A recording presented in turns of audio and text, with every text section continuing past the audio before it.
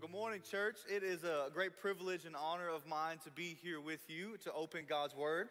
Before we do that, before we dive in, I've got a couple of things I want to walk through with you to make you aware of, to let you know that's going on, because we have entered into a season here at LifePoint where we're hustling and bustling. We got a lot of things going on, and God is good. Amen.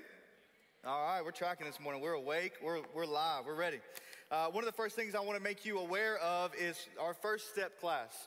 First Step is an opportunity for you to kind of get to know us in a deeper way as a church. You might have been coming here for a few months, a few weeks, a few years, and you're not a member of LifePoint.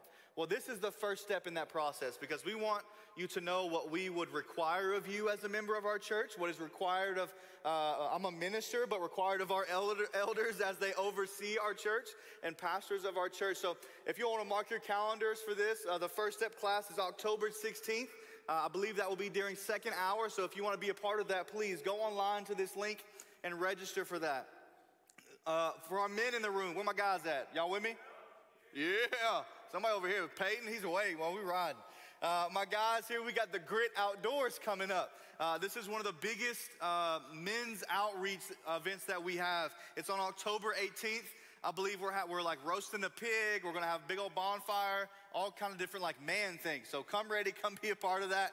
We're going to have a guy named Robbie Gallaty. He's a pastor of a church called Long Hollow. He's going to come. He's going to bring a word for us to share the gospel through his testimony, all of those different things. So if you are a man in this room and you want to be a part of this, just come. Invite some friends. This is not a strict dress code kind of thing. We're going to be outside. The weather's getting chilly, so bring your flannel, your jacket, all you got to do, and bring some guys that you know need Jesus. Maybe you're in this room and you need community as a man and you need Jesus. Please come to this. This is a great event for you to plug into. And the last thing I want to make you aware of is Fall Festival. This is an awesome event for our community. So share with your neighbors that this is going on. It's going to be October 23rd. It'll be out here in the field, in the parking lot. We're going to be spread out all over this place. So we'll make sure that you mark that on your calendar, and I'll be following our services that morning, 4 to 7 p.m. on October 23rd. So go grab lunch, come back, hang out, and have a good time as we fellowship with one another as a community and as a body. And again, we don't want to just hang out to hang out. So come be a part of this. Let's have gospel conversations with the people that are around us and invest in our community. What I want to do before I dive into God's word this morning is I actually want to pray for these things. So can we do that for a moment? Good with that? Let's bow our heads together. Heavenly Father, God, you have already abundantly blessed us this morning in worship and through the prayer and leadership that we have seen take place this morning. Through the singing of your people, God, your presence is felt in this place. Father, I simply ask that your presence would be felt through First Step, through the Grit Outdoors, and through Fall Festival. Because, God, we don't want to do things that you're not in. So, Father, would you move in these? Would you bring people to these things so they can hear your gospel be proclaimed? Would you bring people to these things so that way they could find a church home, find community, plant roots? God, we lift these things to you. We lift the people that will attend these things to you because you are sovereign over all things. We just pray and ask that you would allow us to be obedient to your will in these things and with the people that you entrust to our church. God, we love you. We praise you. And may you be all the glory and all the power and all the dominion. In your precious and holy name we pray. Amen. Amen. Thank you, church. If you don't know who I am, there was a lower third up a minute ago. My name is CJ Biggs. I am the lead high school and young adult pastor here at LifePoint. I have a beautiful wife who I met in high school. We were high school sweethearts. I know it's an anomaly, but we were true. We were one of the few out here. I have two beautiful daughters that I'm so overjoyed to have, and I would ask for prayer for that. There's nothing wrong. I'm just vastly outnumbered in my home. I'm the only guy there. My dog's not even a boy. So I'm struggling. So I need you to pray for me in that. Where are my girl dads at? We got any girl dads in here? Yeah, the few and the proud. Come on, I like it. We could all covet and love your prayer. So if you would pray for us all, because we not only are outnumbered in our homes, but we are also the brokest because girls are expensive. Yeah. So speaking of expensive, my family and I just got back from Disney. And it was honestly one of the most amazing trips I've ever been on. I've been on. I told my wife, I said, I know why people go to Disney, come back, and they're like crazy about Disney things. Like I had a moment where I told my wife, I was like, hey, I think I might be a weird Disney person from this point on out. And she told me, she said, CJ, that just doesn't fit you, so don't try it. Just enjoy it and move on. You got it, boss. I got you. I'm doing it. But it was just a sweet thing. And one of my favorite moments was we went to Epcot. And it was the last night, and it was not my favorite moment because we were flying home the next day. But that last night, we stayed out late, and we watched a fireworks show at Epcot. And I'll have to say, if you ever invite me to a fireworks show, I know I've been to a few of different people's within this room's fireworks show. I will now silently have to judge you based upon what I saw at Epcot. I appreciate the invite. I'm going to appreciate your fireworks. But what I saw at Epcot was phenomenal. The fireworks, the lights, the water, the whole scenario. But it was not the fireworks that made that night special for me. It made it special for me because I had a moment with my family because it was my first time there, my daughter's first time there, Florence and Selah, she's 3 months old, so she doesn't know that was her first time there. But it was her first time there, and it was my first time that we and my wife and everybody went as a family together to Disney. And I'm experiencing something that I've never experienced before. In a shared experience with my family, everything is new, and it honestly brought tears to my eyes. As I'm like the proud dad filming the fireworks, turning around and filming my kids and my wife because of just the looks on their face of just joy and awe and adoration about what they see before them. And over the weekend, as I was preparing for this sermon, I began to think about how much more does our Heavenly Father feel that affection when we sit at his feet and stare at him in awe and wonder about what is before us in Christ himself. And this is why Paul in Colossians 2 is laying out really the most beautiful gospel exhortation that in all of the New Testament. He wants us all to forever be changed by the presence of God. But to be able to do that, we have to know first and foremost who he is. We have to know who God is and what he's done for us. And it was also of the utmost importance that Paul was extremely clear about the truth of Christ, because there were people in the church who were seeking to add observances from the Jewish customs onto Christians. So these false teachers were so infatuated with the law of the Old Testament, they actually missed the forest despite the trees. I know many of you know that saying. But they missed the point behind these laws because they were so infatuated with the laws in and of themselves. And I think if we're honest this morning, we often do the same thing. We may not be infatuated with the laws of the Old Testament, but we constantly bring ourselves back to the yoke of slavery in our sin. And we're constantly feeling like we have to fight for the approval of God. This is exactly what's taking place here. And Paul combats this by reminding us that God's people have been set free. They have been redeemed in Jesus' blood and in his body. They have been purchased and bought. And we're going to see this in our text this morning by looking past the shadows and looking to the substance. Those will be our 2 points this morning. Look past the shadows and look to the substance. Now, if you are willing and able, if you would open your Bible to Colossians chapter 2, we're going to read verses 16 through 23. And I would ask again, if you are willing and able, if you would stand for the reading of God's word. Now again, standing for the reading of God's word does not make us levitate. It does not make us glow. It doesn't give us an extra halo or whatever, crown, jewel, or whatever we have in heaven. Does that make sense? We do this out of honor for who God is and what he's done for us and what his word means to us. This is our life. This is our everything. Does that make sense? And after I finished reading God's word, if you were here a couple of weeks ago, Shai Lin said, "This is the word of the Lord," and he asked the congregation to respond and say, "Thanks be to God."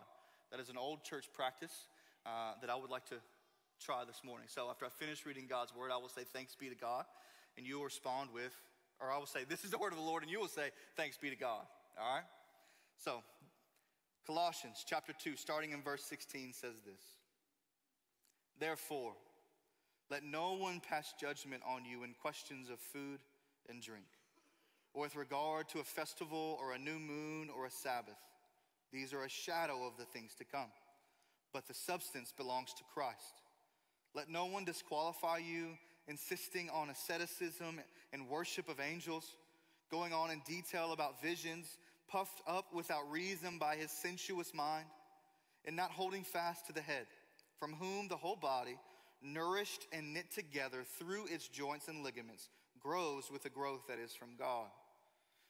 If with Christ you died to the elemental spirits of the world, why, as if you were still alive in the world, do you submit to regulations? Do not handle, do not taste, and do not touch, referring to things that all perish as they are used, according to human precepts and teachings.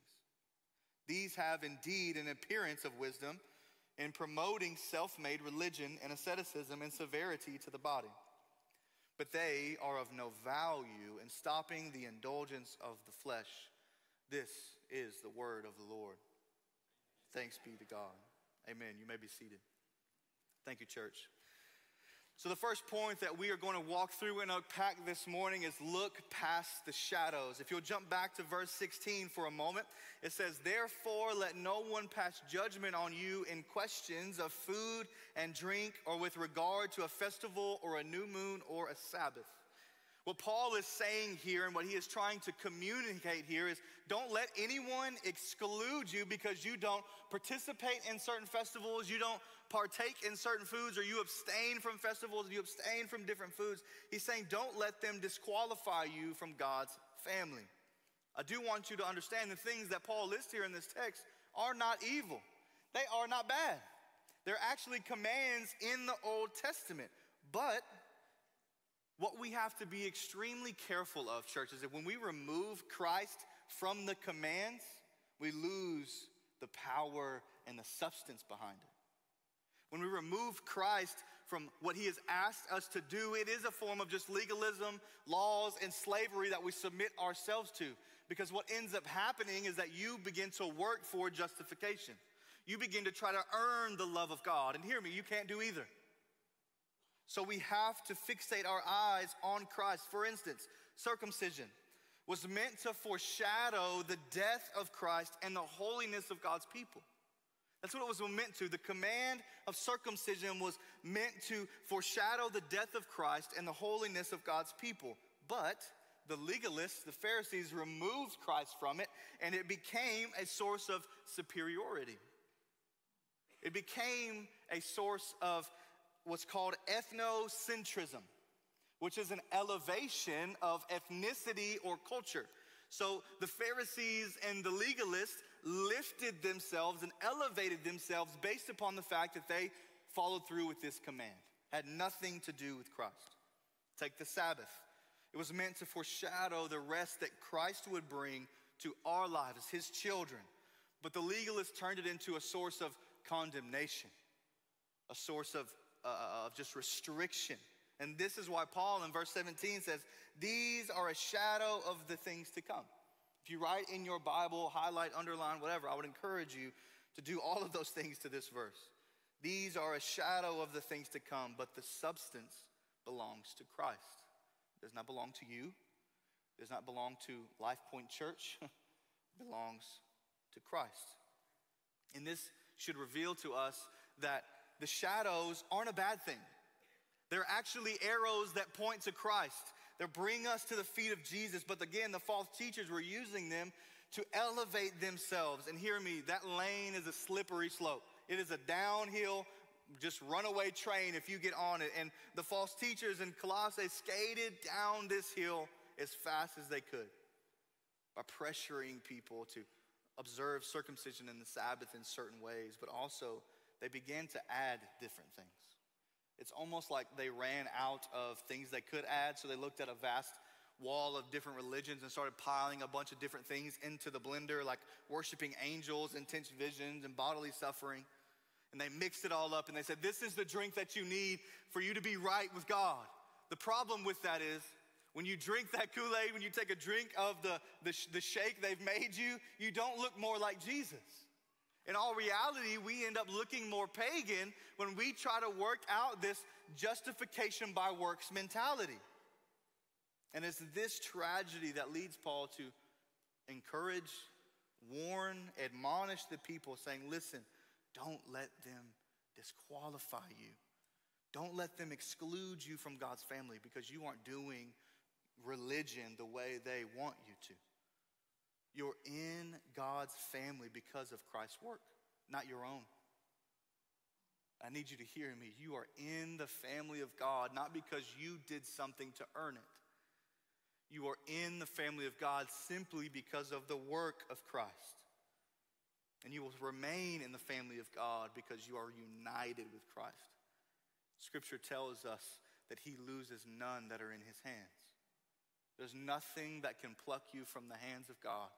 Height, nor depth, authority, dominion, ruler. When you are saved by Christ, when you have surrendered your life to him, you are in his hands for all of eternity. Not because you earned it, not because you brought something, not because your prayer closet looks like the 16th chapel or anything like that.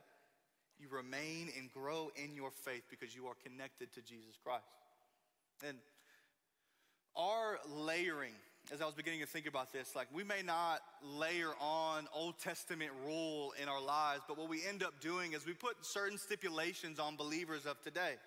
And I have a list of these, and some of these might offend you. If they do, I'm not sorry. I want you to understand that. But so people begin to say, man, if you drink alcohol, you're not a real Christian. You have to be baptized in a particular way to be a follower of Jesus. If you don't take the Lord's Supper X amount of times, I'm here to tell you, you don't love Jesus. Real Christians would talk about this or condemn that. Real Christians would vaccinate their kids, or real Christians would not vaccinate their kids. I'm more valuable because I know this or I do that, because I serve this way, because my attendance is 100% at church on a Sunday morning, and I serve more, so I'm superior than anyone that is around me. You're not Christian if you participate in Halloween.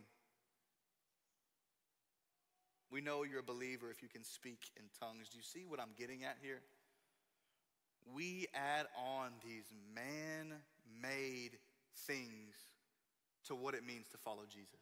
In our sinfulness, we think there has to be more for us to be accepted into the kingdom of God. And church, that is simply not true. Christ is enough.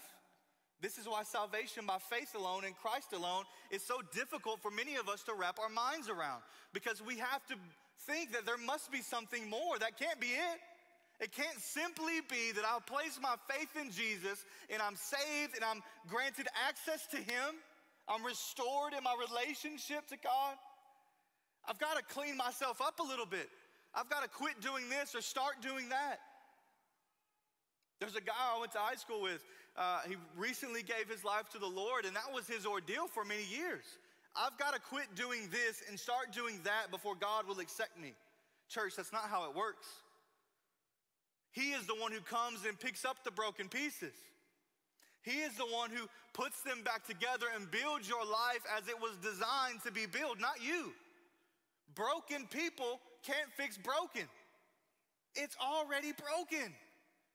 There has to be an outside source come in, and that outside source is Jesus in and of himself.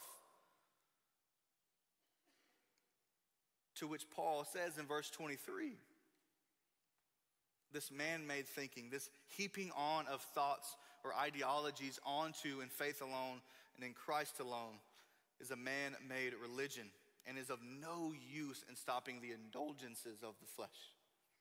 Now, when we think about indulgences of the flesh, I think all of us automatically think about porneia, which is sexuality, sex, pornography, maybe even abuse of alcohol or drugs, all of these massive fleshly desires. But what we can't forget about and overlook is our fleshly desire to have self-righteousness. It's just as strong and just as powerful as if you were acting on those obvious fleshly desires. And here's what I mean. If you're in this room and you read your Bible every single morning and every single evening, if you get up and you embody the term or the phrase in the scripture, pray without ceasing. And your church attendance is meticulous. And you outserve and outlove every single person that is around you. And you have read every single theology book underneath the sun because you think all of those things add to your justification. You think doing all of those things will give God God will give you some extra favor in your relationship with him. You are just as much indulging the flesh as the next person who watches pornography every single day. Because the spiritual disciplines were not given to us to help us look good. Spiritual disciplines like Bible reading and prayer and church attendance and serving and worship, all of those different things were given to us to allow us to commune with God, to see him, to be known by him, to know him. That's what they were given to us for. Not for performance, but for his presence. We want the presence of God. We want the presence of God. Paul calls these things sensuous because we're gratifying the desires of our flesh. And church, again, if we examine ourselves on this running list, I may have not said things that you're running after on this list. If you examine yourself and you're looking at this list and you say, I'm doing these things in hopes to earn the love of God, you are sadly allowing your good works to block out Christ. That's a sad and true reality. You're living under the shadow rather than basking in the glory of the sun.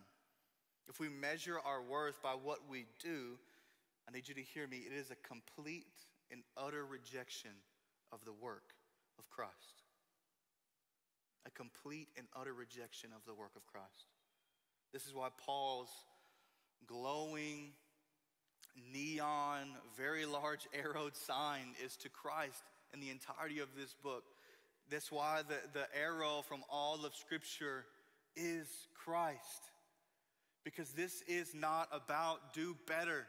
This is not some moralistic deism, meaning by my morals I will be able to enter into heaven. This is about surrender. This is about God coming in the flesh to us to save a people who could not save themselves. This is about redemption through the blood of Christ, not you doing better. Because without the redemption of Christ in our lives, without him coming to earth in the form of a baby, born of a virgin, being crucified on the cross, dying, being laid in the tomb, and raising, there is no hope. Because we can't be good enough. All of this is from him, through him, and to him. All of what we do here with our lives and within the church is about Christ because he is the substance. Look back at verse 20. Look at the substance. If with Christ you died to the elemental spirits of the world, why, as if you were still alive in the world, do you submit to regulations? The Colossians had an inconsistency in the way they were living their lives and the things that they were speaking. We talk often about lost people who pretend to be saved. What we don't talk about is saved people who pretend to be lost. You're like, CJ, that really doesn't make a whole lot of sense. Well, matter of fact, it really does. Because if you think about it, if we are a believer, if we are a follower of Jesus within this room, and you constantly submit yourselves to the yoke of slavery, constantly submit yourself to this justification by works and earning mentality, that's exactly what you're doing. Believer, you are pretending to be lost. Galatians 5:1 says, for freedom, Christ has set us free. Stand firm, therefore, and do not submit again to a yoke of slavery. For freedom, Christ has set you free, church. Believer, you have been set free through faith in Jesus Christ. And that freedom in Christ is a freedom to abandon sin. That does not mean we won't sin again, but we now have the freedom in a new nature to actually combat and fight against our sinful habits. We're no longer a slave to sin, we're a slave to Christ.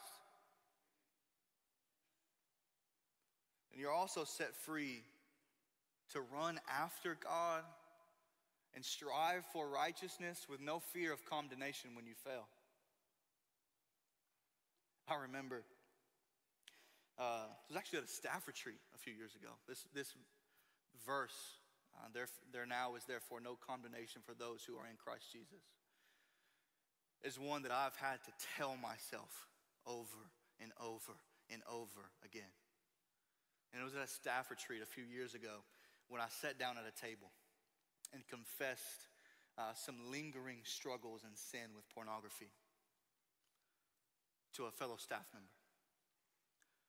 And without like a flinch in his spirit or a twinkle in his eye, he looked at me and he said, "There is now therefore no condemnation for those who are in Christ Jesus."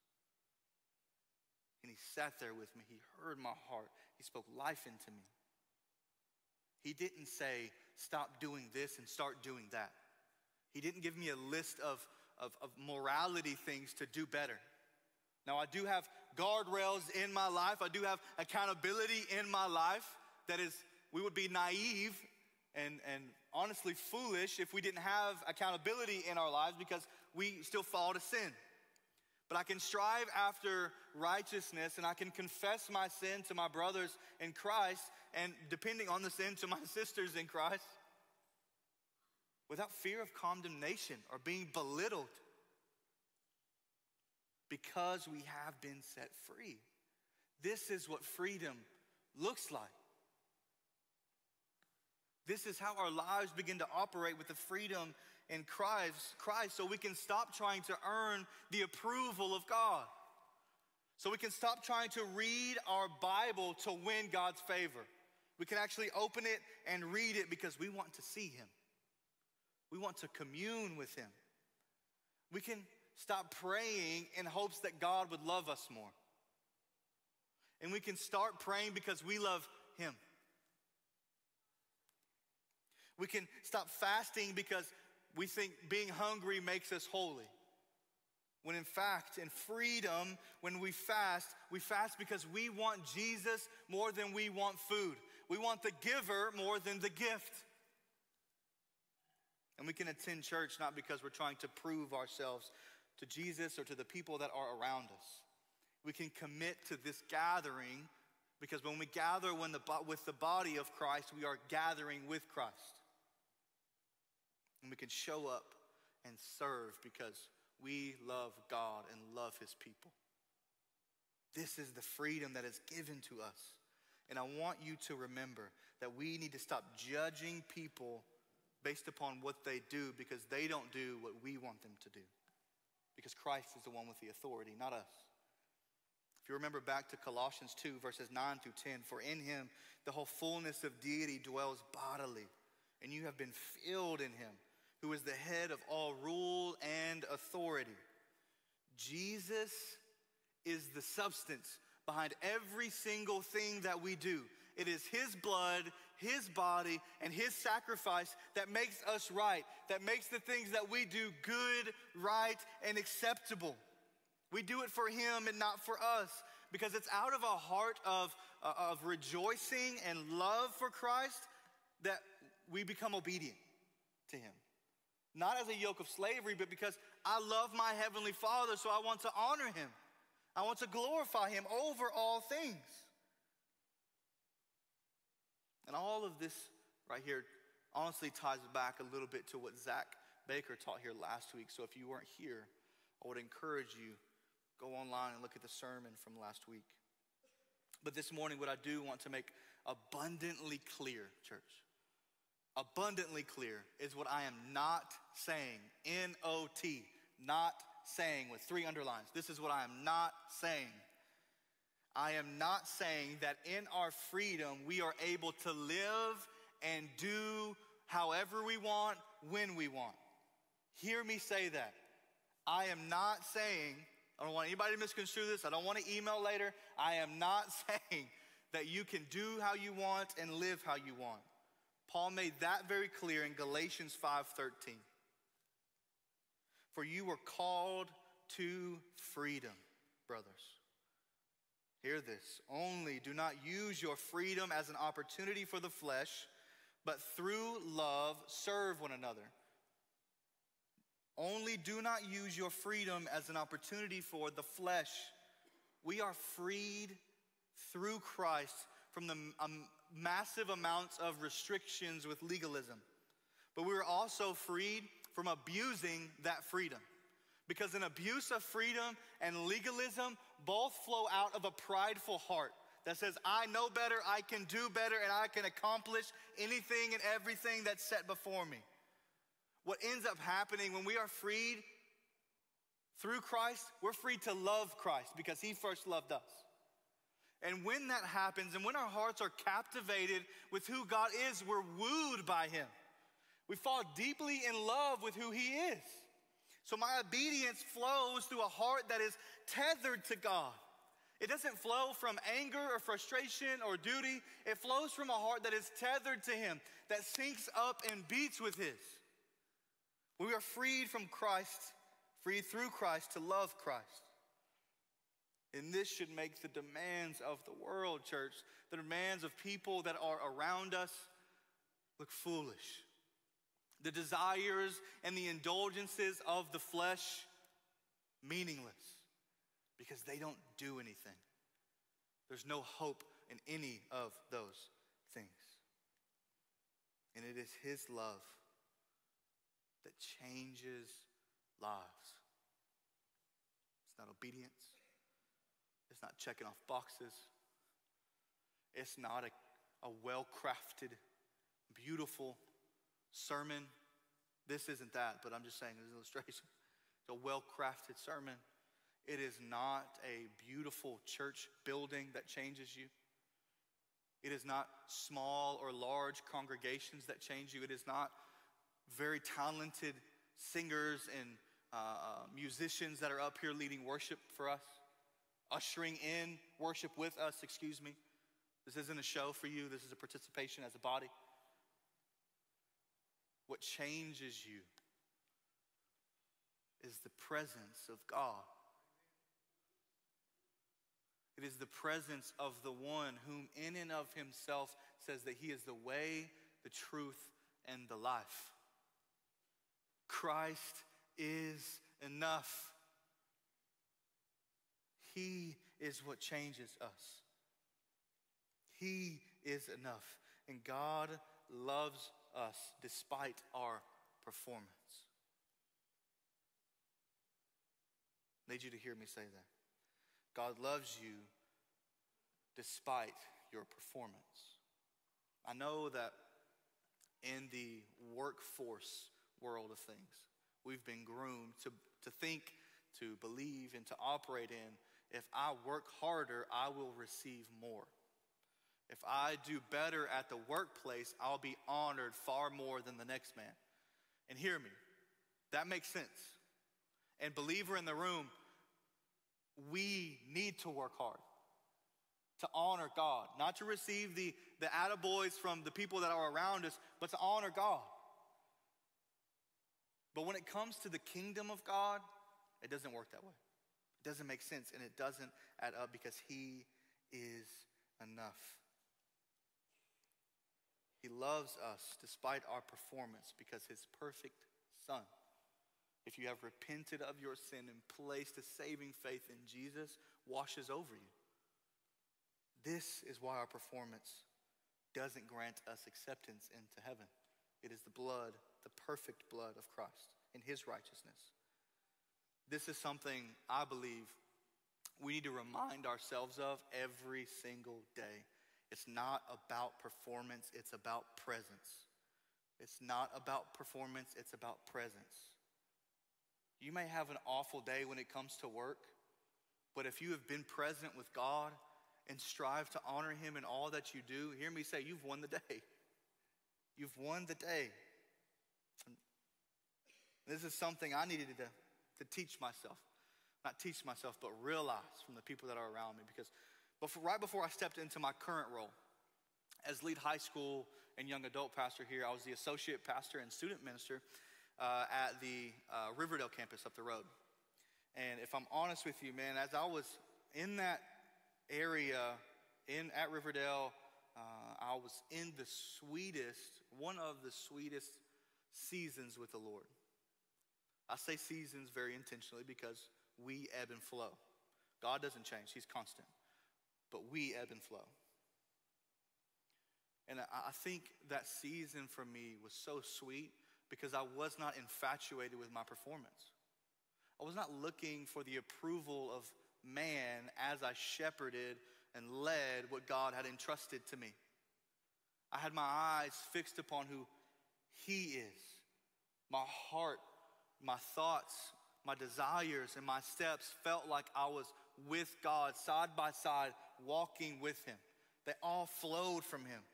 And as I was thinking about that, like, am I doing that now? I had a heavy moment of conviction fall on me because as I've stepped into this role as lead high school and young adult pastor, what my mentality has been is let me see how many plates I can spin for how long I can spin them. I've began looking at my own performance. I've taken my eyes off of the Savior and placed them onto my circumstances and to the things that are around me because I was hoping if I can do this really well, if I can hold up the plates, maybe one day they will see that I could be a good pastor, that I could lead his church. And hear me. That's not how this works. It is sinful of me to think that my performance and the people around me seeing my performance should elevate me. It's prideful. And it is not what God has asked of a shepherd. It is not what God has asked of you as the congregation, as the church. He has asked us to worship and sit in his presence. And I hope this helps you to see that simply because someone stands on this stage or gets behind this 700-pound pulpit that's up here, this thing's heavy, that they're any different than you. Every person that is on this stage struggles with sin. Every single person that's on this stage is not perfect. You can listen to Pat preach one time and know that. He's not here, I can say that. My point is, church, it's not about your performance. Stop looking at all the plates that you can spin and all of the different things that you can do and fix your eyes on Jesus. Like the song we just sang, allow the things of this world to grow strangely dim in light of his glory and grace. It doesn't say in light of how good you can be. In light of his glory and grace. Our relationship with the Father is not about performance. It is about presence, mentally, spiritually, and physically. It is about presence with the creator and sustainer of life. It's about presence with the one true God. And this is what my heart needed to be reminded of. It needed to be reminded of the gospel. That it is his blood and his atoning work that ushers me into his courts. Not what I can do and not what you can do. We need to remember that we are all born separated from God. We need to remember that we are born sinners full of hatred and rebellion against who God is. Full of self-righteousness.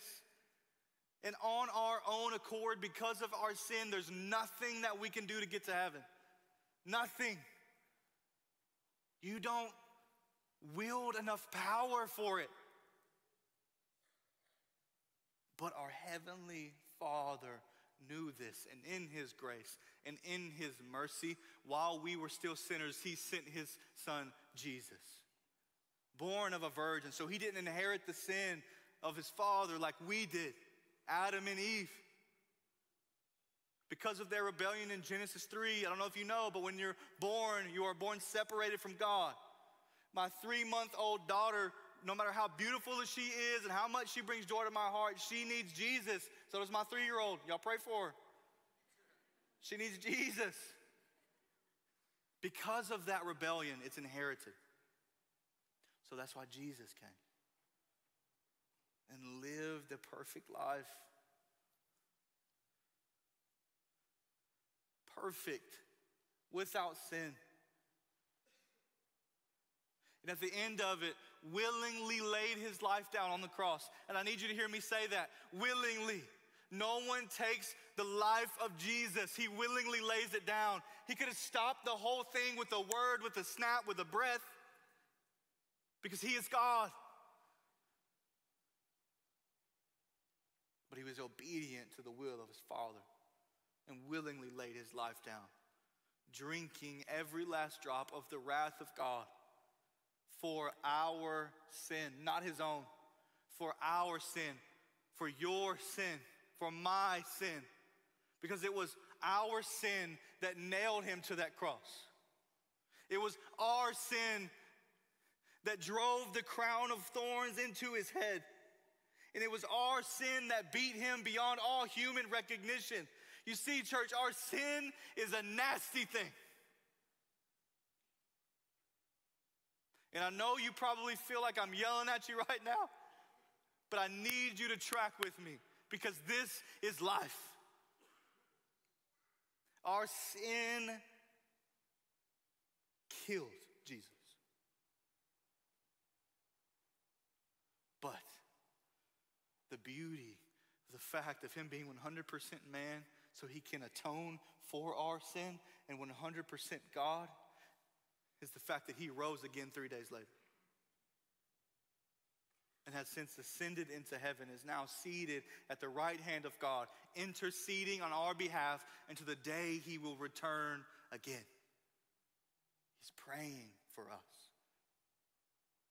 He's covering us with prayer. And if we will simply look upon him with love, with faith, repentance, and surrender and belief, you will be saved. You will be saved. It's not people who do better and clean up their act. It's people who surrender and believe that are saved. I needed to remember. We need to remember that Jesus' death took all of our unworthiness and in exchange lavishes us with his righteousness, clothes us with his righteousness, and because of that alone, we are granted into his courts and into his family. We are adopted as sons and daughters, having full access to who he is, what he can offer us, his presence. So church, today, I don't know what shadows you're sitting in, what shadows you're lurking in, and what shadows you think will save you. Hear me loud and clear. They don't do anything. What is the substance behind what you're chasing after? If it is not Christ and him alone, it's hopeless. We need Jesus. So today, stop striving to earn his approval. Wave your white flag of surrender. Get on your knees and repent before the Father.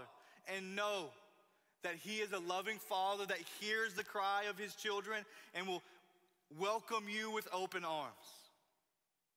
Today is the day for salvation. And today is the day of surrender and repentance, church. Stop running. Stop trying to earn. And fall before the feet of the almighty King Jesus. Let's pray.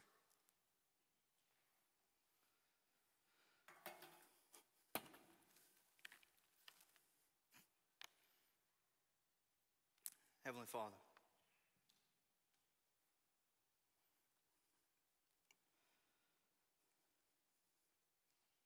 we just want to say thank you.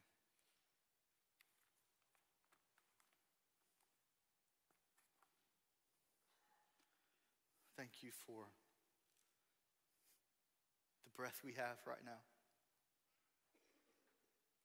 Thank you for the heart that we have beating in our chest. Thank you for multiple generations of people sitting in this room now.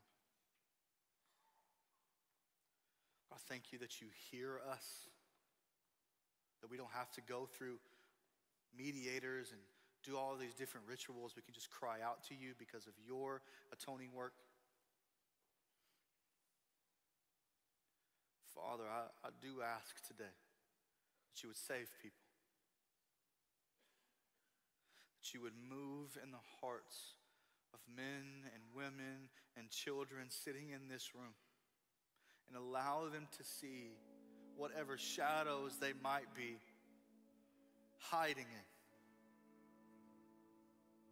whatever shadows they might be hoping in.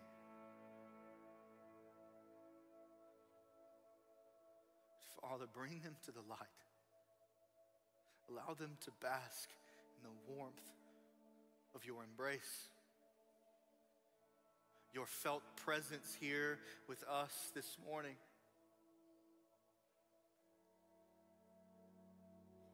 God, we need you. We are helpless and hopeless without you. So move in us. Allow us to be obedient to you. Give us the desire. Give us the love. Give us the want. Give us the yearning to know you in a deeper and deeper way. Not so that we have some better theological understanding of who you are, but simply to know the one true God. Simply to know our Savior, the King of kings and the Lord of lords. Simply to know you, Jesus. And may your presence forever change us. I know that we cannot come into your presence and leave the same way. So Father, I pray that people who walked into these doors that were dead were able to walk out of here with life. They will be able to walk out of here with community. They will be able to walk out of here with joy. Turn their mourning into dancing. May we be a people of dancing. Turn our crying into laughter. May we be a people of laughter because of you. God, we love you. And it's in your perfect and precious Son's holy name we pray. Amen. Church, thank you for being here today. It is, again, a privilege and an honor to step into the pulpit to communicate God's word to you. But I would ask that you do not leave this place before dealing with God. This stage, it's just a stage with some big speakers and some lights. But it can be an altar for you. You can come down here, get on your knees before God and pray. You can turn your seat into an altar, get on your knees and come down, or turn around and pray. I'm going to be over here to the left. There are people that are around you that if you want prayer, come down. We would love to pray for you. Intercession for God's people is a beautiful gift. So church, I love you. Thank you for being here. Thank you for being here.